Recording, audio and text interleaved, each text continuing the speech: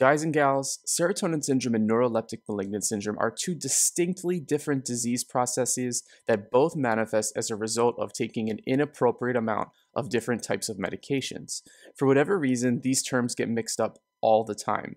People think that, oh, these are two big scary things that happen in psychiatry, and because of that, that section of first aid really isn't given too much attention. So you see this on your test, you see somebody who starts to develop weird signs and symptoms in a clinical vignette, and you freak out because you're not sure if it's serotonin syndrome or if it's NMS. So I'm going to take a few minutes today and really simplify this for you. I'll tell you the different symptoms that you need to look for to pick up, is this serotonin syndrome or is this NMS?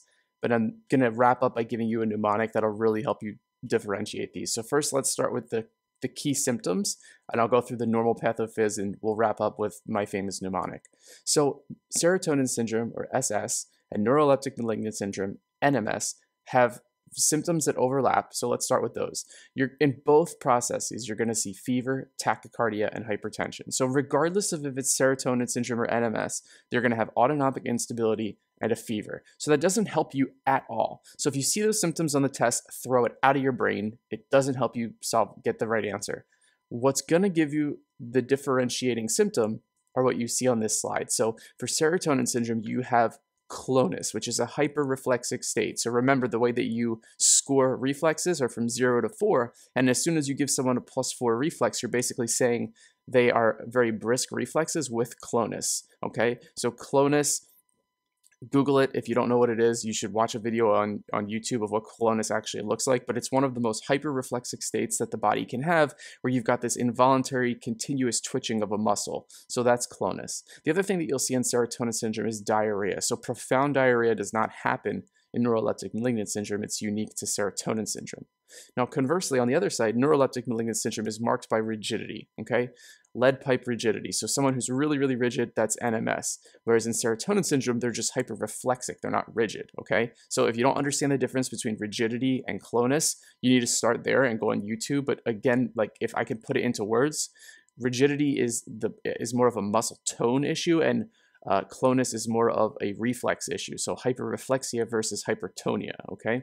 The other thing that you'll see in neuroleptic malignant syndrome is the patient will have an elevated CK and an elevated white blood cell count. So it could look like an infection because you'll see the elevated white count, and it could look like rhabdomyolysis because you'll see the elevated CK. So those symptoms are very unique to neuroleptic malignant syndrome. But these four are what I want you to keep in mind, or these five, I should say. Clonus and diarrhea for serotonin syndrome, and rigidity, elevated CK, elevated WBC for NMS. Now, I want to pause for a second and really simplify this, because something that didn't occur to me back when I was in medical school that should have occurred to me, and I hope occurs to you guys, is that this is actually really, really simple. So I want you to just pause for a second. You know, or you should know, that if you start somebody on a serotonergic drug, like an SSRI, right, so all the antidepressants, they're going to get some side effects as soon as they start the drug, and usually as they proceed while on the drug. So what are the hallmark side effects of SSRIs? So we know that when we put patients on SSRIs, they get things like diarrhea, okay? They get things like nausea and vomiting.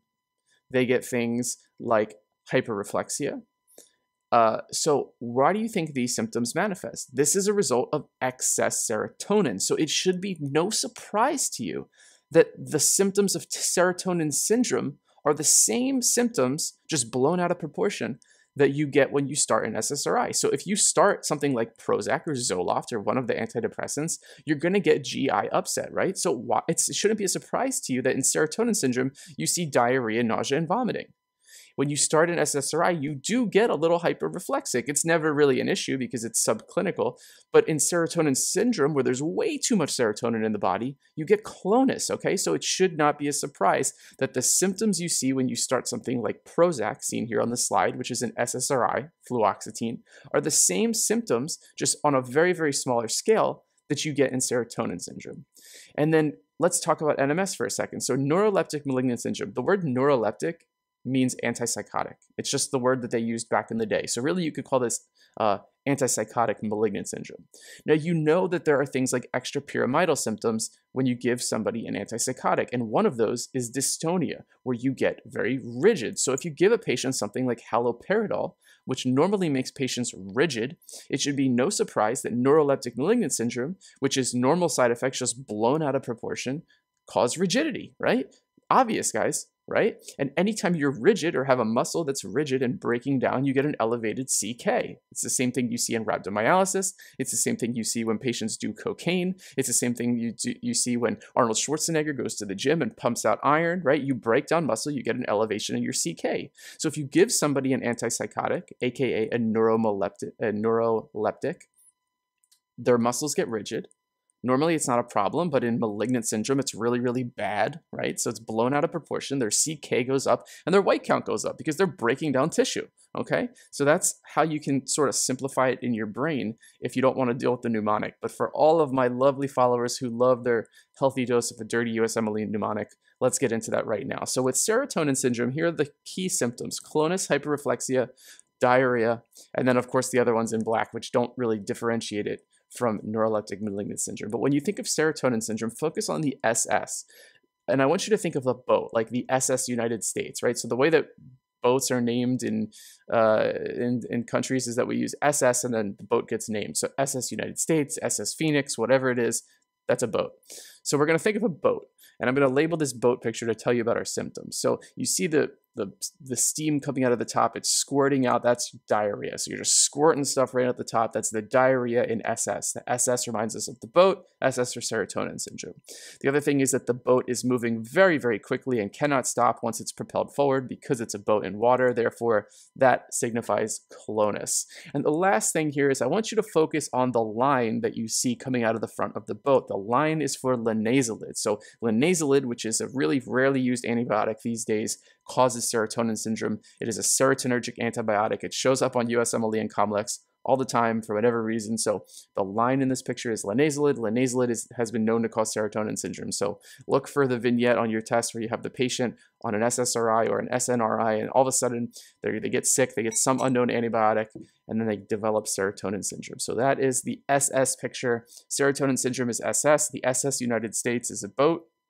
And then we think about a boat with stuff squirting out the top, that's diarrhea, moving really fast and unable to stop, that's clonus, and lines coming off the front of the boat because linezolid causes serotonin syndrome. Now, NMS, let's do the same thing. So NMS, I told you, means neuroleptic malignant syndrome. And the word neuroleptic is what antipsychotic used to be called. So we didn't call it antipsychotics back in the day. We called them neuroleptics. So really, instead of neuroleptic malignant syndrome, we could just call it antipsychotic bad syndrome, right? Because that's literally what that word means. So neuroleptic malignant syndrome is the exact same thing in the English language as saying antipsychotic bad syndrome. And antipsychotic bad syndrome means ABS, okay? So neuroleptic malignant syndrome is antipsychotic bad syndrome, aka ABS. So look at this dude. He's white. You get an elevation in your white blood cell count. He lifts weights, so you're going to get an elevation in your CK, right? Anytime muscle breaks down, you get an elevation in your CK. And look at those biceps. Holy shit, they are rigid, okay? So rigid muscles.